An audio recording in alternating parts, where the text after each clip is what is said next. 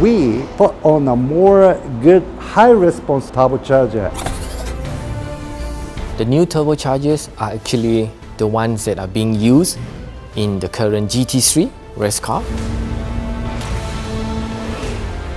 We've reduced the number of blades. For 11 blades to 10 blades for more lightweight, we put on a more extra thin blades, which is 0.8 millimeter to 0.5 millimeter. They now respond much quicker,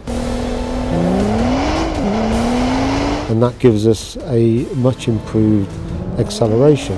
You are the commander, car is your extension. That kind of connectability is so nice. The performance is increased significantly.